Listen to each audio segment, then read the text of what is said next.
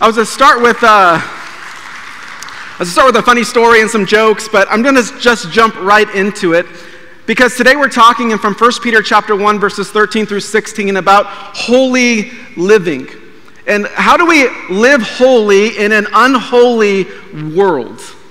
Let's take a snapshot of where we are as a nation right now. Let's talk about our favorite baseball team. Well, not my favorite baseball team, your favorite baseball team.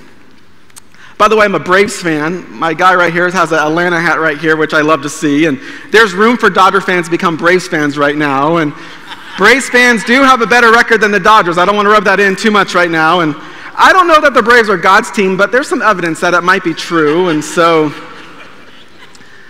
but the Dodgers, they invite, and not just invite, celebrate and award a group that isn't just about tolerance and inclusivity. They're about blaspheming the name of Jesus, mocking the cross and like this is next level mockery. We can't even go to our retail store because they're partnering with a transgender designer who is using satanic imagery and says Satan respects pronouns, drawing a picture of a guillotine that says this is a headrest for homophobes. It's no longer about tolerance, it's about domination. It's about saying if you don't believe what I believe, then you are against me and you are now a bigot. Our own White House celebrates a pride event recently where several transgender people go topless on our White House lawn. We just, in this state, had a law passed that talking about potentially ripping kids away from their parents if they don't affirm their kids' gender. And the bill author used a 7-year-old as her example. And that is just the month of June. It is becoming increasingly harder to live purely and wholly in this world. And I can imagine as I was thinking about it this week, I was telling somebody that it is hard to raise kids in the world today. But can you imagine when our kids are raising their kids? It's becoming worse and worse and worse, and to live holy, to even read these words in a moment we'll do in 1 Peter 1, seems impossible in the world today. You watch a sporting event or a TV show and you have to shield your kids' eyes from what's showing on in commercials. Our country is so divisive that no longer can we disagree, we now have to divide, and we're not even in an election here. It's becoming where if you post something online, you're either a bigot or maybe you just are intolerant, or if you name, we've kind of boxed ourselves in as a nation where you can basically celebrate anything except for the name of Jesus. We are intolerant of everything except for Jesus. How do we live purely and holy in that world? C.S. Lewis, he's a familiar author. Perhaps you've read some of his books. He had this term of chronological snobbery, which the idea meant that people who lived in their time thought that their time was the worst time to live. So maybe people in the 1300s, I can't believe the world in this place. And we even see in Paul's writings that he thought the world was challenging. If you read the book of Judges, you'll find over and over that the people did that which was right in their own eyes. They did evil against the Lord continually. And imagine people in the 1800s were like, kids these days, they don't churn butter as fast as they used to. Like, what is going on with the kids in our days today? And now we have in the 2000s, we have this world that has the world at their fingertips. And the world has always been challenging, but now we see it on Twitter and Facebook and Instagram, and we see the evilness and the unholiness of the world right at our fingertips. So how do we live holy in that world? You see on the walls here in our church, following Jesus. How do you follow Jesus in a world that hates Jesus? Well, Peter offers us some advice and some tips in 1 Peter chapter 1. If you have your Bible, I want to read a few verses with you, and you can just turn over to the church app, and I want you to see these verses. They'll be on the screen as well, but here's what Peter writes, and he wrote this 2,000 years ago. Look what he says. Therefore, with your minds ready for action, be sober-minded, and set your hope completely on the grace to be brought to you at the revelation of Jesus Christ. As obedient children, do not be conformed to the desires of your former ignorance, but as the one who called you is holy, you also are to be holy in all your conduct. For it is written, be holy, because I am holy. For the next few moments together, I want to share with you just 3 simple thoughts from this passage of how we can have holy living for unholy people in an unholy world. And my prayer is that this would be an encouragement to you. This is not a message just for dads. This is a message for all Christians, for people who follow Jesus, because let me tell you, you are becoming an increasingly ostracized category of people in our world. So how do we follow Jesus in a world that hates Jesus? Well, the first thing I want to share with you is this. We find this in verse number 13. Holiness gets the mind right. It gets the mind right. It starts with the mind. Now, you may have had coaches yell at you growing up like, get your mind right, son. Get your head in the game. And we've heard all those things. And there's podcasts and books that are written and shared about how we can clear our mind and clean things up and not think about anything and do some breathing exercises. And some of those things are fine. God's word tells us we need to meditate on his word. But holiness begins in the mind. Too often we have this mentality that if we just do right, then we are right. But Peter reminds us that says, hey, if you're ready for this, here's what you need to start with. With your minds ready for action, be sober-minded. But then he says this, set your hope completely on the grace of Jesus. And we find this idea that if we set our hope completely, what he's talking about is he says, hey, focus on Jesus and never change. Never let up. Never give in. You just focus on Jesus and he's going to take care of the rest. Virtual reality headsets are becoming more and more popular now, and Facebook and Apple and Sony are making all these. Could you imagine if we were to hook up a VR headset and all of your thoughts about everybody popped up on a screen next to you? Some of you would be apologizing to people in the room. Some of you apologizing to the person next to you. Some of you would be apologizing to me. Like, there would be a lot of things that we would be apologizing for if all of our thoughts were scrolling by people. But here's the problem. We think if we think it, it's okay. But Jesus, he came in and he shattered that paradigm. I don't have time to get into all, but if you look at Matthew chapter 5, the Sermon on the Mount, Jesus begins to talk about, hey, he talks about murder and adultery in particular. He says, hey, you didn't murder anybody this week? Good job, like gold star, awesome. Hey, you didn't sleep with anybody that's not your spouse? Awesome, good job. But then he asks a follow-up question, but do you hate anybody? Is there anybody that you can't forgive? Because in my kingdom, that is the same as murder. Oh, you didn't sleep with anybody physically today, but did you lust after her? Did you flirt with him? Are you having this emotional connection with them? Because that in my book is the same. And what Jesus is sharing with us is saying, hey, what happens in here is just as important as what happens with these. And too often we have this mentality as Christians that says, hey, if I go to church, if I maybe dress up a little bit, if I bring a Bible, if I give some money, if I give some time, if I serve, then I'm okay. And Jesus is like, well, hold on. It goes back a little bit further. Do you have your mind right? Are you thinking holy thoughts? This is why Christians have a bad rap when we can appear to the world as the most unforgiving people in society. It's because we hold on to these thoughts. We're not allowing God to make our thoughts holy. Too often we have this mentality that we can just do what we want outwardly, and kind of just make sure that we're kind of going with the flow, but inwardly we're just thinking how we want. But we find in Romans chapter 12, it says, do not be conformed to this age. This was written 2,000 years ago before the invention of social media. Don't be conformed to this age. Just because someone is posting that doesn't mean you need to follow up with that. Conversely, just because someone posts that doesn't mean you need to go on your rant against that either. I found Facebook is not a place for civil discussion. But many times we have this idea that we're going to conform to society. And let me tell you, often this book is not guiding us, it's the news network. I am not your pastor, the news anchor is your pastor. And too many times we're conformed to this age. But then he goes on to say, but be transformed, to be changed. How? By the renewing of your mind, by changing your thought pattern so that you may discern what is the good, the pleasing, and the perfect will of God. Those are 3 words that I would not describe our society right now: good, pleasing, perfect, or complete will of God.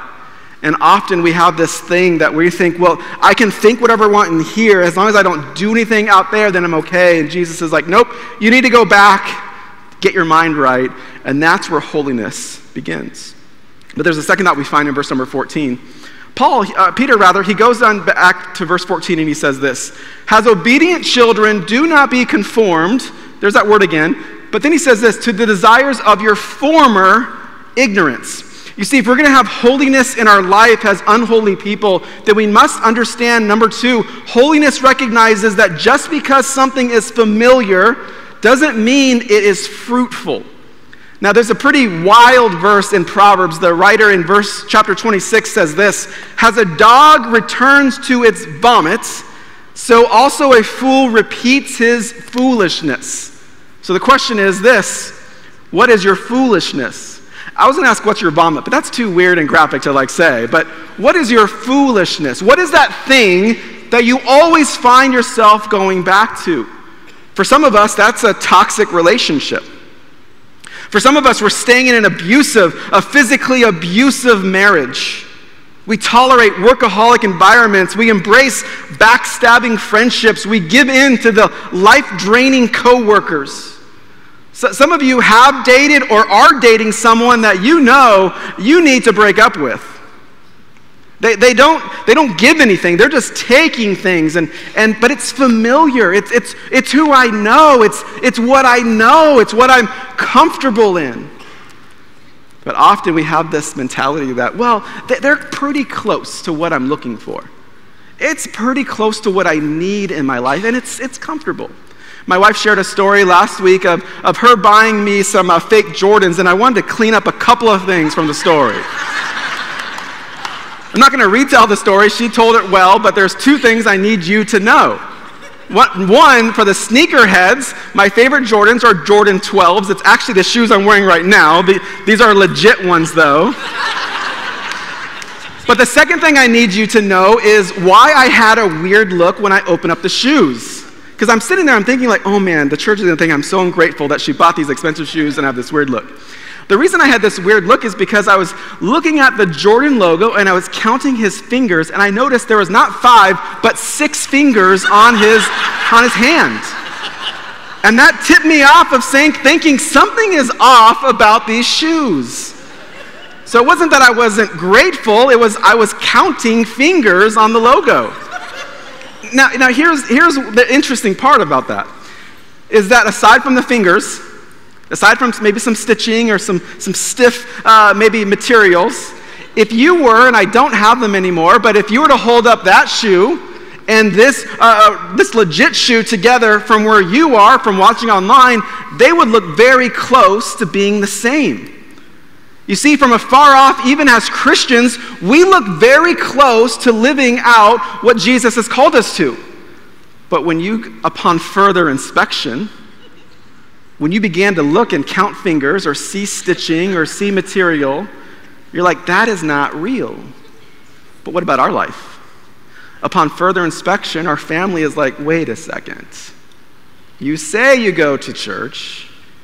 You say you love Jesus, but how is that playing out in your life? Because upon further inspection, your life looks just like mine, so why do I need the God that you say I need if he's not making a difference in your life? Here's the problem sometimes is we have this mentality that if I look just close enough, it'll pass the test. Now, there's not anybody here that's at this church that's inspecting and kind of making sure that you're doing all these things, but you don't need a church to do that because you've got the Holy Spirit to be doing that in your own life. And what Peter is reminding us is, he's saying, hey, I know it's easier, it's more familiar to go back to what you know, but is that the best for what you're doing? Is that the best for your future? Close enough in the Christian life is not good enough. That's why Jesus says there's going to be some people, there's going to be pastors, there's going to be church members, there's going to be Sunday school teachers, there's going to be missionaries and evangelists and prophets who proclaim the name of Jesus, Jesus says. But when they get to heaven, Jesus is going to say, depart from me, I never knew you. You thought you knew me, and if you looked far away that you were preaching in my name, but upon further inspection, you weren't the real thing. You see, often we have this mentality that if I can just do a few things, I'll get by. If I just give a little money, God will give me this. And it's like our own little heavenly ATM machine. If I can just do that, then God, you do this. But here's what it is. It's a conditional love. God, I'll serve you if you do this. And God's like, that's not the way it works. I give you unconditional love so that you can give unconditional love to other people. And it starts with in the mind, but it also continues with, hey, there might be some relationships, some friendships, some things that habits that you've developed over the years that you need to get rid of because, yeah, they're familiar, but they're no longer fruitful for you. And so let me encourage you. What is it in your life that you need to remove? There's one last thought we find here in verses 15 and 16, and this is where it really, if you thought this was like ramping up, no, it's going to really ramp up in these next few verses. Because here's what Peter writes in verse number 15. As the one who called you is holy, you also are to be holy in, and I hate this next word, you are to be holy in all your conduct. Peter, under the inspiration of the Holy Spirit, with Jesus guiding you, could you have just written some of your conduct? Could you have just written be holy in your Sunday conduct? Can you imagine if all we had to do as Christians was just come to church on Sunday, worship together, love each other, read God's word together, hear a word, and then we're done for the week? Sign me up for that. But that's not what the Christian life is. We don't just follow Jesus in this room. If we do, we're like that six-fingered Jordan shoe. The problem sometimes is we have this mentality that I'll be holy in some of my conduct. Here's the third thought I want to share with you. Holiness is a 360-degree, 24/7 effort. And it is an effort. Following Jesus in today's age is challenging. But following Jesus in today's age is necessary. There are people that they think, when we think of even this month of June, this Pride Month in our country, that really what we're being told is we're celebrating love, but it's that the world doesn't even know and understand what true love is. They think love says, hey, you just do what I want, and you affirm, and you celebrate everything that I want to do, but that's not what biblical love is. Love is saying, even if I disagree with you, I love you. Even if you're going to, Jesus says, hey, you love your enemies. You love those that spitefully use you. That is what love is. And so living for Jesus, living this holy life is a 24/7 effort. But if you thought verse 15 was bad, Peter levels it up again in verse 16.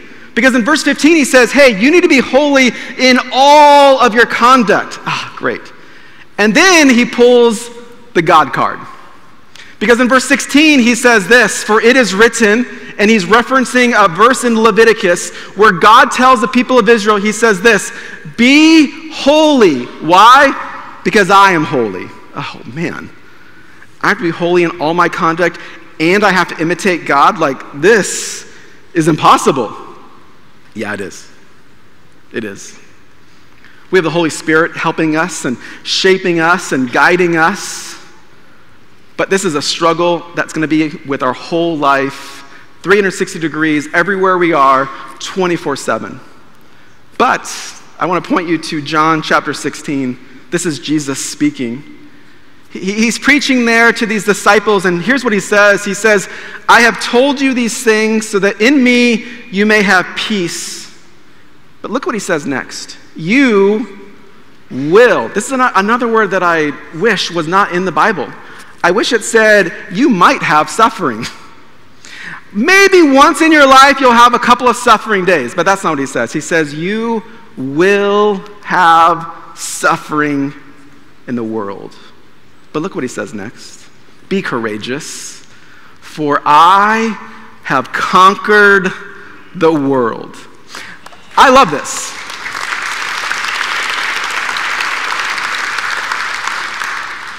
They actually did a study. I don't know if this is you or not, but they did a study years ago. I think it was maybe University of Cal Berkeley. They did a study where people would often go to the end of a book read it first, and then they go to the beginning and then read the whole thing. And people were like, that is so weird. Like, why would you know the ending and then go back to the beginning and read it? And they did this study that people that did that actually enjoyed the book more because they knew what would happen. Now, that's my kind of style. I hate surprises. And so I haven't done this, but I get why people would do that. And I say that for this. We've read the end of the book. If you didn't know this, spoiler alert, we win. We win. So here's the point. It is difficult now to follow Jesus. It seems like the world is tolerant of everything except the name of Jesus. And it's going to be harder to post scriptures. It's going to be harder to bring a Bible to work or pray over a lunch or have a testimony for Jesus or live a holy life. It is challenging. Jesus reminds us, you will have suffering, but here's the good news. You are on the winning side. Jesus is going to come. He's got the last at bat. He has a plan in place, and you and I will win. So what do we do in the meantime? We live holy. To the best of our ability in all of our conduct, 24 hours a day, 7 days a week, 360 degrees of our life, every day of the week, we live holy lives. And we allow Jesus to bring us the victory. This past week I was working on a project at home. I was staining some wood, and I needed a bowl to kind of soak and clean some things, and I don't have any bowls in the garage. Like, I just don't carry bowls in the garage, but you know where bowls are? In the kitchen. Now, I was trying to be sneaky this week of trying to get a bowl in without Amy knowing, because this is not my first offense. She was reminding me this week, and there's been lots of things that I have ruined over the years. And so I had this bowl, and I was getting some stain in it, but I was like, I can clean it off, I can get it out, and I'll do it before she even knows. She won't even know the difference. And so I'm getting it in, and all of a sudden this bowl just got spot after spot after spot. And I'm scrubbing and scrubbing and scrubbing, and it is not coming off. Sweat's pouring down. I'm like, oh man, like, this is not good. I've ruined dish towels. I didn't even know what dish towels were. I just thought it was a towel, or I thought it was a rag, really. That's another message. Like, we've got to get into that later. I don't have time for that right now. And so I got this bowl, and I realized that I was not going to be able to clean this bowl and get rid of all the stains. And so I did what I've done multiple times before. I went on Amazon to find a replacement bowl. I think I found the same bowl. She's not sure if it's the same one, and I won't tell you what she said when she saw this bowl being ruined. No, I'm just kidding. But I found this bowl, and it's going to cost me $15 to replace this bowl. Now, here's where it pertains to us. You see, this was a $15 mistake. But when we don't live purely in our life, when we allow the world to stain us, it's far greater than a $15 bowl. You see, unholiness in our life will often cost us our marriage. Unholiness in our life will often cost us our relationship with our kids. It will cost us a job promotion at work, or it will cost us some things in our life that are much greater than a $15 bowl.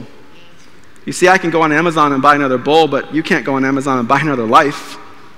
You can't buy a past, or you can't buy a moment that you just allowed the world to stain you, that you were not living holy. Now, the stakes are greater than my DIY project. The stakes are much higher than replacing a kitchen bowl or a towel. The stakes are our life, our kids, our testimony, someone's eternity. The stakes are great, and that's why Peter says, hey, be holy as I am holy. God's upping the stakes for you and I, and he says this: you're going to have suffering, and this is a crazy world. Sometimes I used to ask, is Jesus coming again? But now I ask, did Jesus already come and I missed the rapture? Like, is this the end of the world? Like, is this as bad as it gets? But I think the answer is no, it's going to get worse. And so what does that mean? It means I cling to the Bible. It means that we will be people of the word, not people of the news. It means that we allow his principles to guide us. It means that we, on our wall, follow Jesus no matter the cost. And so how do we live holy in an unholy world? We follow Jesus. Would you bow your heads and close your eyes with me as we wrap up our time together? I want to give those who follow Jesus a moment of reflection. And this is not a message specifically for dads, and it wasn't even really what I was planning on, to be honest with you. But it was a word I know that the Lord brought and gave to me. Perhaps you're sitting here and you're like, man, I get persecuted at work, I get mocked, maybe even in my home or in my neighborhood or with my extended family. I want you to know that while you feel like you're losing right now, you are on the winning side. I get maybe your baseball team is doing things that you don't agree with, or your store that you like to go to is promoting a lifestyle that you don't agree with, and I feel like often that our politicians are not representing maybe what the people are wanting, and they're leading wrong, and there's a lot of challenges in our culture and society today, but let me encourage you, we can control what we can control, and that is the way we live, and we live holy. Perhaps you're sitting here and maybe it's your first time and you're like, whoa, like this was a little bit more intense than I was expecting. I want you to know, and I hope you heard, that God loves you and that there is a real love in this place. We're trying to maneuver and figure out how to navigate life in a world that is very complicated, but we always go back to Scripture.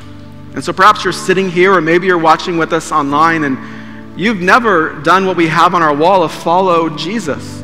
You've never in your life said, God, would you please forgive me of my wrongdoing? Would you please come into my life and save me, forgive me? We're going to make an opportunity for you now. I won't embarrass you. I won't ask you to stand or come forward or any of that. I just want to pray with you and ask you in just a moment to just simply raise your hand. I won't embarrass you or ask you to call out your name. But if you're in this room and you say, Pastor Jeremy, I've never said yes to God. I've never asked him to forgive me, but I want to follow him today. If that's you, would you do me the honor of simply raising your hand? I just want to pray with you and agree with you. Anybody in this room at all would say, Pastor Jeremy, would you pray with me?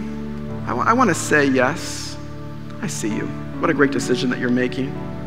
I appreciate your honesty and your boldness. I see you over here. Thank you for your honesty. I see you all the way in the back. Thank you for that boldness. I see you too. I see you all the way up here. What a great decision that you're making. If you're watching online, you can join the many hands that were raised in here and pray something along these lines. Dear God, thank you for loving me. Thank you for sending your son Jesus to die on the cross for me. I know that I've done wrong. I know that I'm a sinner. But would you forgive me? Would you come into my life and clean me from the inside out and help me to follow you? Thank you for this gift of salvation. And I pray this in Jesus' name. Amen.